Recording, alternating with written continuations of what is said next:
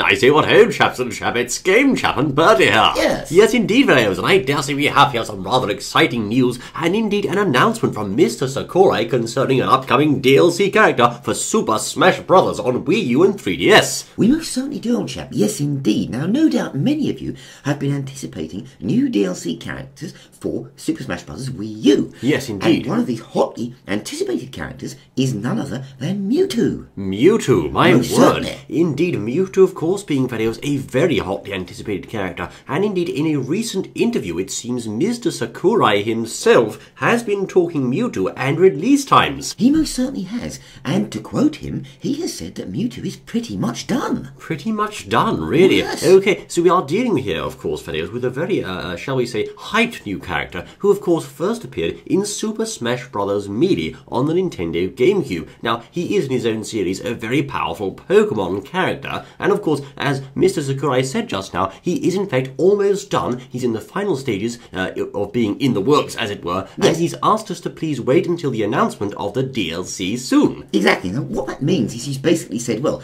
it's there, we've done it, and we're going to announce it soon. So you can expect Mewtwo coming along very, very soon. I hope so, old chap, of course, and we have to ask ourselves, so what exactly is Mewtwo? What moves is he going to have? And of course, the all-important question, where's he going to appear on the tier list? Well, to help give us an idea of this, of course, Yes. we can take a look at his standings in Super Smash Bros. Melee, where currently he's ranked at number 21 out of, I believe, 26 fighters on that particular game. So, of course, quite low down on the Melee tier list. Apparently, he's considered a weak character there because he's fairly slow and floaty and also quite light, but apparently also, in recent years, he's seen a bit of a boost to his tier standing because of his ability to trick opponents using the teleport move and also some various other technical options. So, perhaps people have been playing with him more and saying, well, he's not too bad, perhaps he's not as bad as we thought, etc., and so forth. Most certainly is indeed. And of course, the thing with this character is it is one of the Pokemon characters. Now, we have one already in there that I'm thinking of, which is Charizard. Charizard we have, but also we have another character very similar to Mewtwo, who of course is Lucario. So Yes.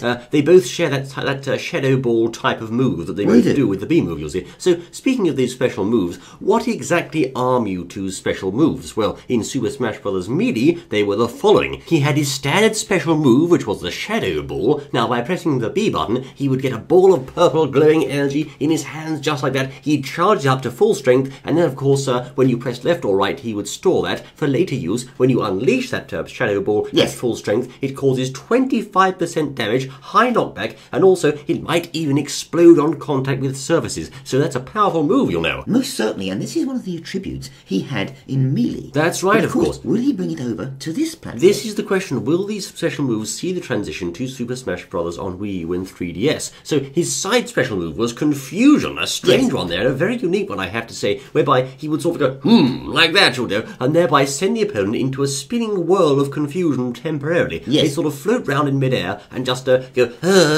this sort of thing. Yes. What a better word.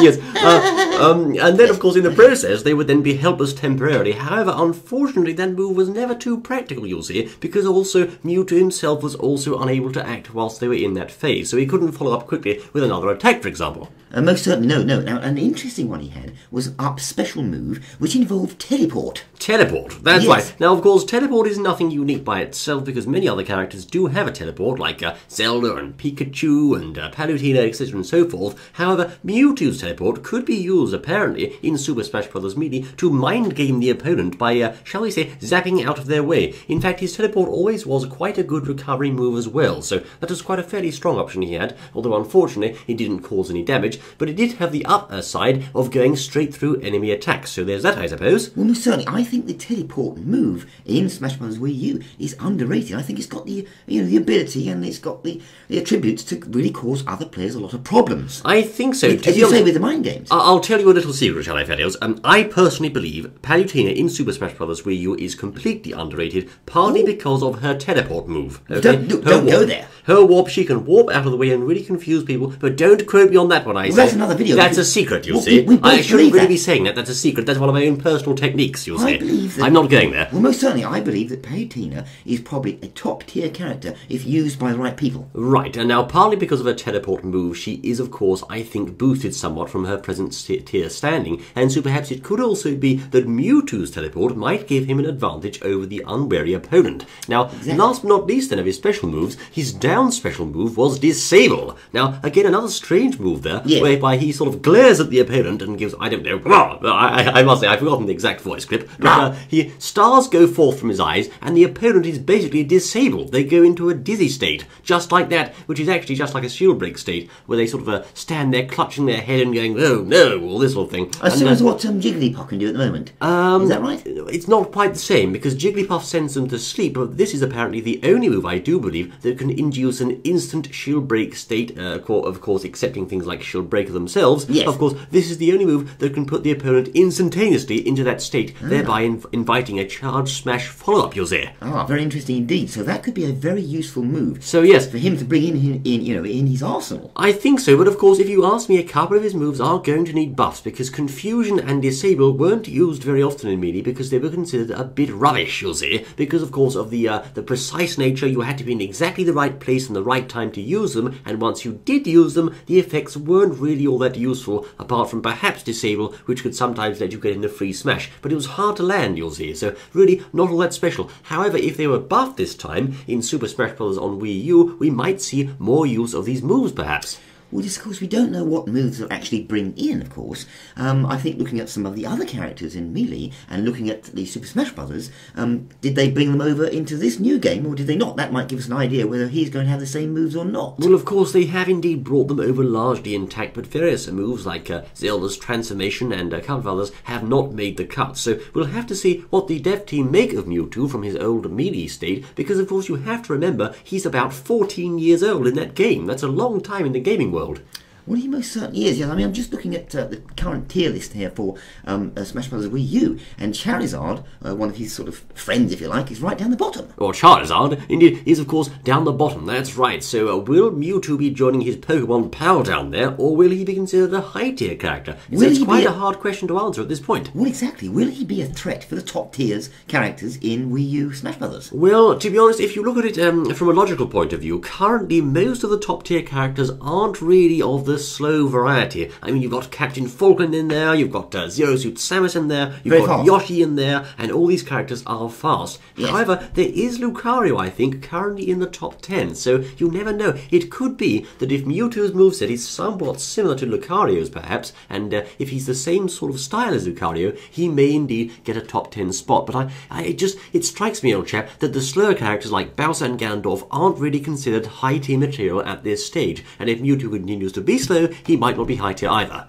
Well, that's a very good point. Yes, I mean, I'm just looking at the tier list now. We've got Donkey Kong right at the bottom there. Ah, yes, well, of course. DK at the bottom. Ganondorf is also down there quite Game low. & Watch. But it's very important to remember with tier lists, of course, that they are only based on what the current players think at the given time. In some ways, they're a bit like a popularity contest, if you ask me. I mean, you can win with Ganondorf and other low-tier characters, and indeed, I regularly do win with Ganondorf, because it's all about how you play. You have to outplay the opponent. It's not necessarily just pressing the buttons and hoping to win, and perhaps tier lists to a certain extent do make us think, well, you know, we're just mashing buttons and the characters are doing things. Yes. It's not true. It's not true. There is the element of skill involved as well, and a better player will always outsmart a weaker player, providing, of course, that, you know, they're both playing to the best of their abilities. So we mustn't just consider the tier list as the only rule of thumb, because it's not by any means. But I do think whatever happens to Mewtwo in the tier list, he will be quite a dangerous contender with those dangerous moves like Confusion, Shadow Ball, and Disable. Almost certainly, and certainly all the chaps and chapettes out there are going to be more.